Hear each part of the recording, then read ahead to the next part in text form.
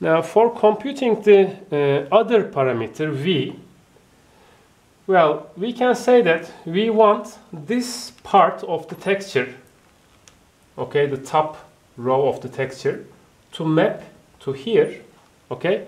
And as you go down, let's say this part of the sphere, you want to get data from here.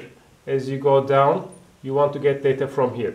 So for the equator, you want to get data from the exact center. So here v is going to be 1/2. And when you reach the south pole, you want to get data from here. Okay? So this is easier. Our range for theta goes from 0 to pi here. Okay? So all we need to do is to compute the v coordinate. We divide theta by pi.